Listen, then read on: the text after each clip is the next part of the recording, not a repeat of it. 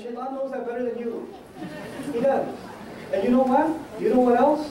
The way, you know how people like to dress provocatively now? Like if I go to Target or Walmart or any other store to even buy my kids some clothes, I can't find decent clothes anymore for my girls. They're like 9, 10, 8 years, 7 years old. I can't go to the store and buy any decent clothes. I have to go to the boys section to find sweatpants for them. Mothers here know what I'm talking about because they make horrible clothes, like I can't even say it on stage kinds of clothes for kids now.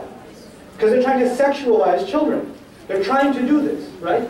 Now when you see that, when you walk through the aisle of the kids section, you know what I think of it as? By the way, they do this in the toy section.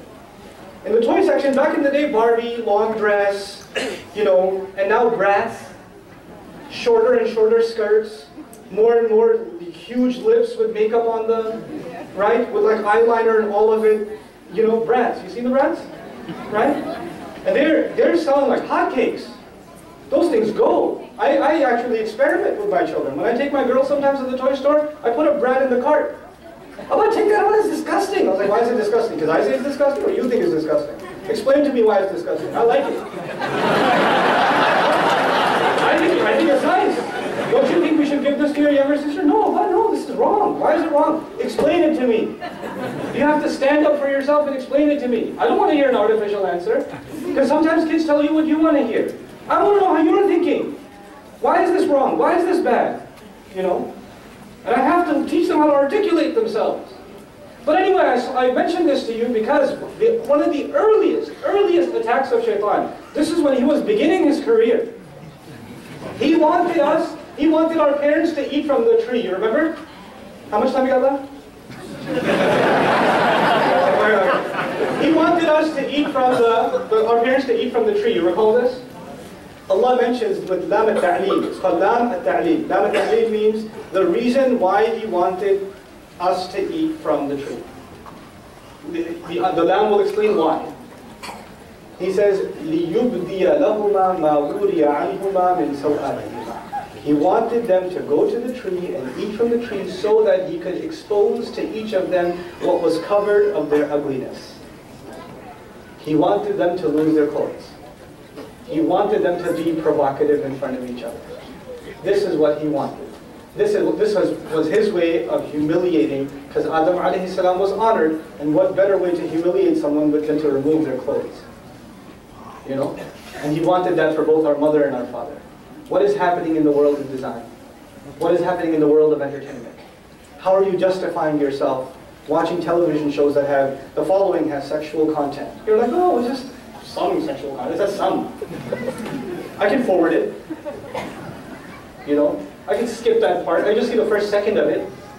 Then I'll say astaghfirullah. Then I'll watch it again when nobody else is there. It's disgusting, but this is what Shaitan has done. And he knew that human beings will lose their dignity if they lose their clothes. And now we are living in times where losing the clothing is celebrated. It's just celebrated. Why are guys working out if they're going to stay dressed?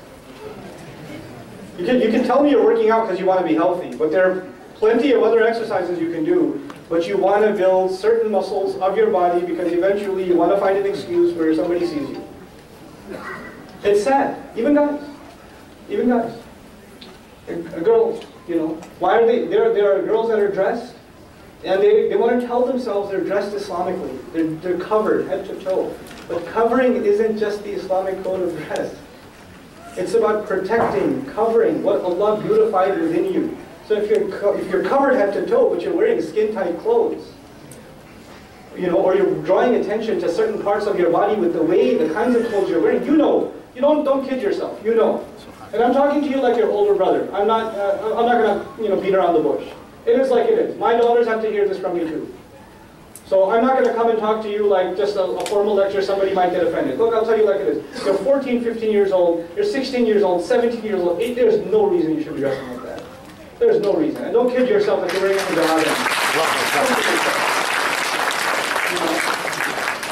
And I'm not going to call you out if you're walking by, hey, dress better or whatever. I'm not going to call you out, but this is my opportunity to call you out. And nobody else can call you out. You have to call yourself out. You have to stop letting Shaitan trick you into thinking this is your way of looking beautiful. This is not. This is not. This is sad. This is what it's people who don't have anything higher to find meaning in. This is what they find meaning in. I'm not saying you shouldn't dress nicely. Girls have a natural tendency to want to dress nicely. Guys can look like homeless people and they're fine. Girls have a thing. They want to dress nicely. That's fine. You know, I wouldn't dress like this if my mom didn't tell me. I wouldn't do it. You know. So my mom said, I said, like, okay, mom, I'll dress up. Okay, okay. You can go like that? Like that? Cool lecture? I was like, okay, mom. All right. Fine, I'll dress like a human. But girls want to look pretty, that's fine. You know what? Cool. That's cool. No problem. Allah even says when He revealed clothing, He said, Warisha, and means to look well, look nice. He did. But not provocative, and you are smart enough to know the difference, and please don't pretend you don't. You do. You know very well. And your mother calls you out on it too. Your mother calls you out and says, Mom, come on, don't say that. You're embarrassing me. No, she's not embarrassing you. She's giving you a reality check. The shaitan's messing with you and your mom's trying to help you out. Don't dress like that, don't dress like this. And then there are the sad situations in our families where the mother tells the daughter, take the hijab off. Why is your jilbab so loose? Why can't you get a tighter one? That'll look nicer. You know? There are those sad, disgusting situations. That needs to stop. Yes, I know. I know. Let me pick on the boys now and you can go. So that was one trickery of shaitan that I wanted to highlight for the young ladies. For the young men, just very quickly.